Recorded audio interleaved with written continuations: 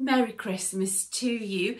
Amid all of the hurly-burly in the preparation to Christmas Day, I found myself once again returning to this carol book. This carol book was given to my mum as a gift for Christmas in 1951, and just amongst all of the busyness as the preparations ensue, I found myself just finding 10 minutes here and there to just have a very simple playthrough of some of my favourite carols. I'd like to share with you this quiet moment as I play through a simple version of an old classic, Silent Night, and I recognise here some of the handwriting from an old piano teacher way back when I must have been about 6 or 7, and I see the handwriting of that teacher and I just think, well, there's no way it was me playing this when I was 6 or 7, so it must have been my sister playing this carol at that time.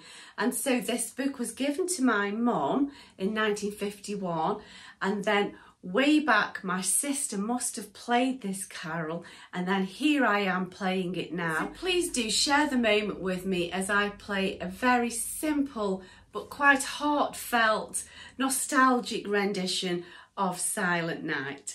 Merry Christmas to you. Enjoy the day.